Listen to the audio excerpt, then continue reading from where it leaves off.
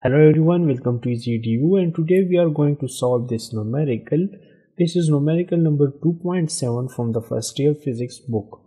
According to the numerical, a uniform rod 1 meter long with weight 6 Newton can be supported in a horizontal position. Let's suppose this is a uniform rod. The length of this rod is given as 1 meter. So this is 1 meter long. And the weight of this rod is given as 6 Newton. And this can be supported in a horizontal position on a sharp edge with weight of 10 Newton and 15 Newton suspended from its ends. 15 Newton weight is suspended from one end of this rod and 10 Newton weight is suspended from the other end of this rod. So we are going to calculate the position of point of balance, or the point from where this rod can be balanced horizontally. Now for solving this numerical, you need to understand this geometry. Let's suppose the total length of this rod is given as 1 meter. Then half of this length will be the midpoint, and that will be equal to 0.5 meter.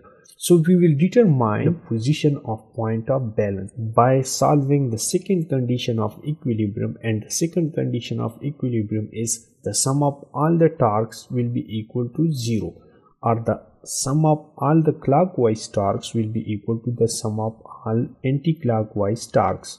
Now here you can see that this mass is 15 Newton and this second mass is 10 Newton. So the position of point of balance will shift from the midpoint to the point of higher mass. For balancing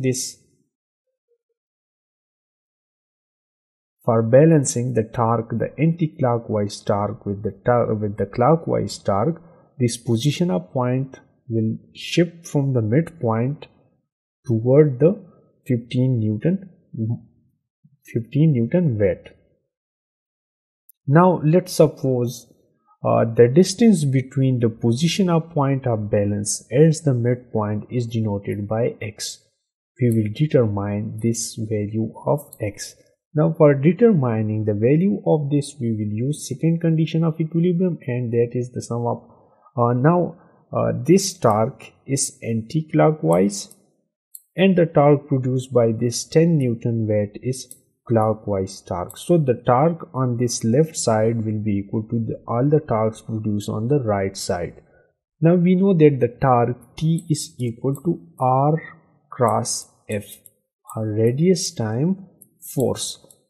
This is the cross product between radius and force, and this is equal to RF sine theta. But when the theta is 90 degree, then we know that sine 90 is equal to 1. So we do not consider the theta here because they all are perpendicular to each other. So we will have the torque produced on this left side as F1, which is 15 Newton, multiplied by R minus X.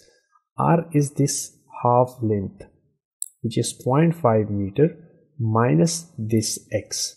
So we will have the moment of arm is equal to R minus X for this 15 Newton torque. So we will have F1 into R minus X. So this is the total anti-clockwise torque. Now this is the torque produced on the clockwise direction, and the torque produced at the clockwise direction will be equal to the weight or force 10 Newton multiplied by, now this time this is R and this is X. So we will have the moment of arm is equal to R plus X.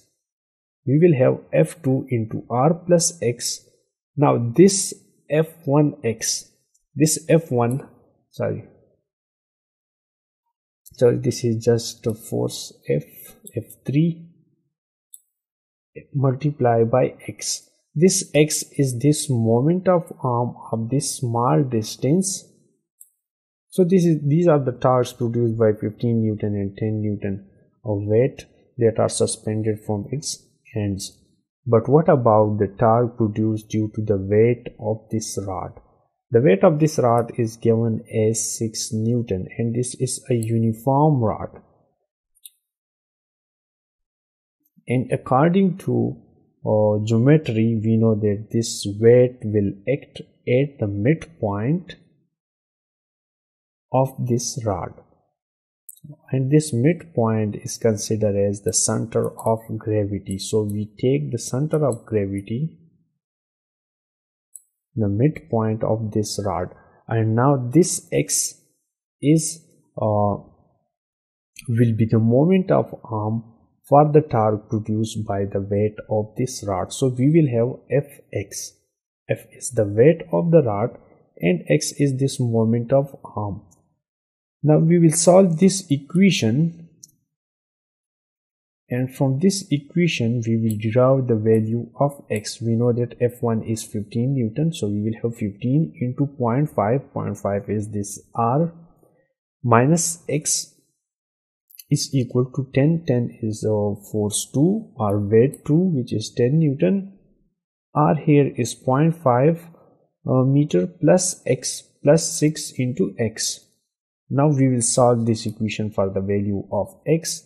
Solving this for the value of x, we will get x is equal to 0.081 meter. This x is the length from the center of this rod to the position of point of balance. Now the total length of the rod is given as 1 meter and the midpoint is 0.5 meter, so we will subtract this x value from this 0.5. By subtracting this value from this 0.5, we will get this length, the length from here to the position of point of balance. So we will get r minus x, which is equal to 0.5 minus 0.081, and we will get position of point of balance is equal to 0.419. That is the required answer. That's it. Thank you for watching, and don't forget to subscribe EasyEdu for more videos.